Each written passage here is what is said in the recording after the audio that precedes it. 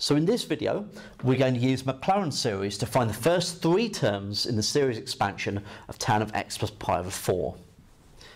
So f of x is tan of x plus pi over 4.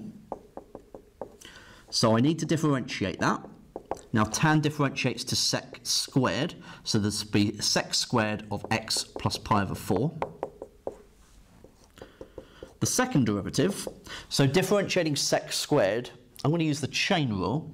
So the two would come down to the front. The derivative of the inside, now the derivative of sec is in your formula booklet in the A-level maths section, which is sec times tan. So this would be sec x plus pi over 4 tan of x plus pi over 4. And then you would have sec to the power of 1, and so that would multiply with that sec, so you'd have sec squared. So now we need to evaluate each of these when x is 0. So f of 0, now tan of pi over 4 is just 1.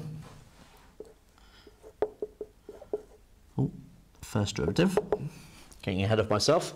So then I've got sec squared of pi over 4. So that'd be 1 over cosine of pi over 4 squared. So that would be 2. And then the second derivative evaluated at 0. So we know that that's 2. Times 2 is 4. Times 1, so that's 4. So that means that tan of x plus pi over 4 is f of 0, so 1, plus f prime of 0 times x, so 2x, plus f double prime of 0 over 2 factorial, so that's 4 over 2, so 2x squared, plus the other terms.